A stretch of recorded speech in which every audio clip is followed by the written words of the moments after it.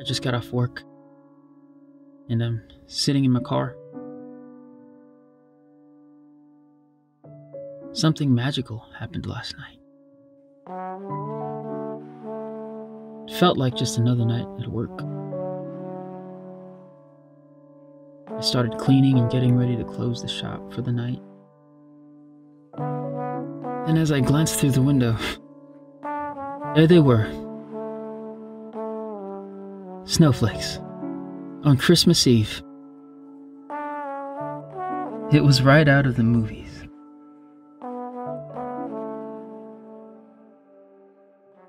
But here in Nashville, that excitement didn't last too long. Early this morning, Christmas Day, there was an explosion in downtown Nashville. Myself and everyone I know are safe. I'm thankful for the officers and first responders who have been checking on us and everyone around here. I'm currently unsure about all the details. We lost internet and cellular service, so it's been hard to stay informed. Don't think I'll be able to FaceTime my family like I planned today. To be honest, it's been a little frustrating. But then I started to remember that many have lost a lot more than their connectivity today and this year. I know this hasn't been the merriest of Christmases for most. I know it's been a tough year. I know it's been weird and heartbreaking.